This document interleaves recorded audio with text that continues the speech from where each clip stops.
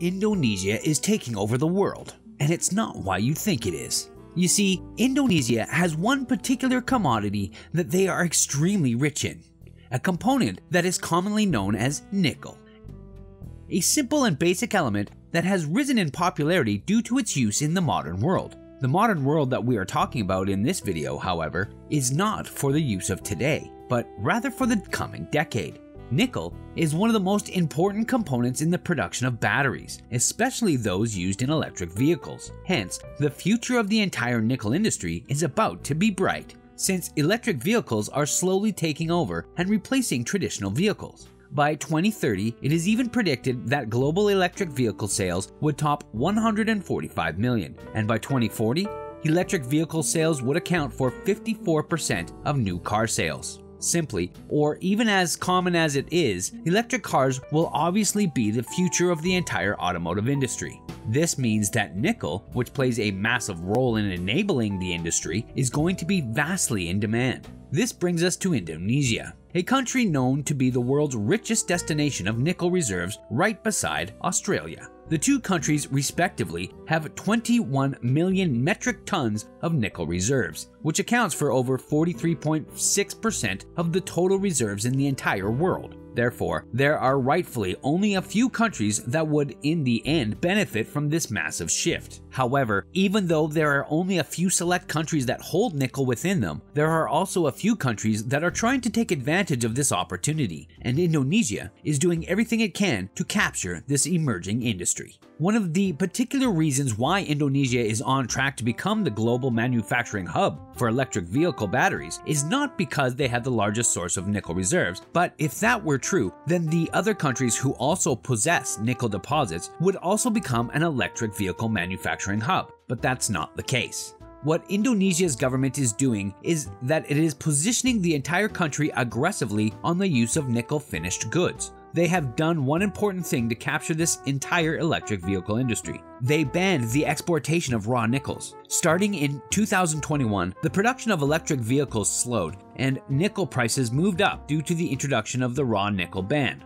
Furthermore, it sparked numerous debates among economists because, as cited by them, market intervention at this size would disturb the global nickel supplies and trigger trade conflicts. Hence, why there were a number of disputes submitted by many countries on the ban of nickel due to Indonesia. For instance, the European Union has submitted a trade dispute to the World Trade Organization on this particular matter, citing that the restrictions done by Indonesian government were unfair. Furthermore, it also cited unrest in the local community, since nickel products were already contributing massively to the local people. It was boosting export earnings to about $1 billion annually, which was enough to employ a few thousand people and allowed them to feed themselves and their families. The deterioration, of course, cost jobs for many of them. However, this is where things get interesting. Indonesia may have crushed its raw nickel export industry. It may have forked $1 billion or so in earnings, and removed the jobs and livelihood in the local market. It may have also caused unrest in the international and local community. However, after all of these were criticized and known to be bad actions,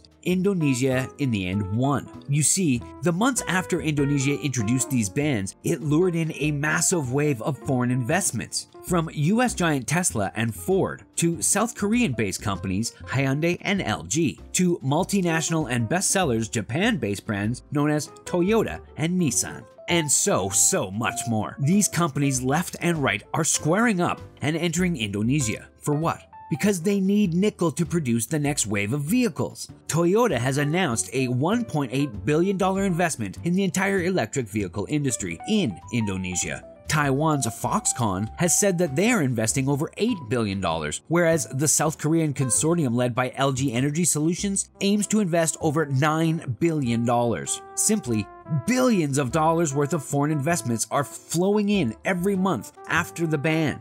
Billions of dollars are worth far more than the entire raw export industry of Indonesia. By all standards and simple calculations, These investments would simply add far more jobs to the local community and even set Indonesia to become one of the world's largest electric vehicle manufacturing hubs. In fact, just in the year 2021 alone, while raw nickel exports were slated to be about $1 billion industry, the finished components and manufactured products that resulted due to the nickel were over $20.9 billion. How much bigger would the entire nickel-based manufacturing finished product would then be in the coming 5 to 10 years? A lot. The Indonesian government has introduced a massive and ambitious plan for 2030, which is just a few years ahead of us. Yet, that plan has targeted the entire electric vehicle industry, raising targets such as Indonesia would by that year account for over 25% of the total electric vehicle sales. However, even if that ambitious target is still far years ahead of us, the short-term impact is already being felt. By 2024, it is even expected that Indonesia would record its highest export value ever at $300 billion, in part driven by the downstream effect of nickel-related products. This even brought in many plans by the government, since the entire Indonesian country is extremely rich in natural resources. They are now aiming to replicate the success of banning raw nickel products for a particular and specific industry. The current leader of Indonesia, Joko Widodo, has cited that they will stop the exports of raw copper, bauxite, and tin to encourage foreign investments and help the country jump up the value chain in resource processing. But then again, these might spark a lot of controversies worldwide. After all, it may either cause a trade conflict between Indonesia and other major countries, or even cause other nations to join against Indonesia's unfair trade practices. Nevertheless, what the outcome would be for other products is out of our hands. But what we can see in this entire nickel industry of Indonesia has gone from a small industry to enabling Indonesia to become a worldwide winner. There are, of course, also challenges in this entire debacle. Indonesia, while it is a rich country filled with natural resources and possibilities, the country still lacks one important factor: human capital. This is the most important factor in the entire electric vehicle space, because manufacturing, especially a high-value product, is extremely difficult and will require a ton of highly skilled people. For Indonesia to receive billions of dollars of investments, it means that they would also need thousands to even hundreds of thousands of highly skilled people to cater to these investments. Otherwise, it would do no good for both the investor and Indonesia. Hence, why Indonesia needs to step up its investments in the entire engineering space of the whole country. If not, its foreign investments would rather be limited to how many engineers it can produce, or even it may force some companies to use their own employees from, say, China to South Korea or Japan to send in their own workers. But of course, these are just challenges, and they can also be argued. Further, there are a ton of people in Indonesia, and when we mean a ton, we mean hundreds of millions of people. Reskilling is difficult, but the country's fertility rate is consistently going upward and is expected to grow a lot more in the future. By 2030, we may expect that Indonesia will be able to produce sufficient engineering graduates to cater to these investments that they are trying to lure in. By 2040, it would likewise be able to produce a lot more. But anyway, these are just some of the points of the entire Indonesian electric vehicle and nickel industry. They can go a long way, and some more challenges are still posing for the entire country, and probably more opportunities that we may have missed out on in this video.